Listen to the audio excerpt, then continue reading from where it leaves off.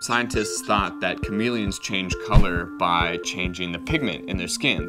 Not true. How they actually change color is far more complex. Basically, they have these nano salt crystals within their skin cells, and those crystals refract light.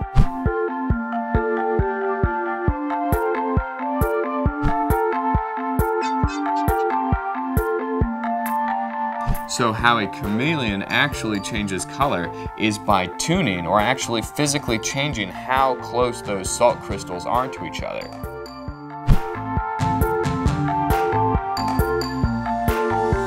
Those crystals refract a different wavelength, which makes them appear as though they're changing from green to blue to red to orange.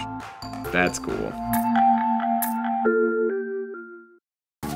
Without larger scavengers to help them out, vultures have to go for the softest part of the carcass first, like the eyeballs and the butt.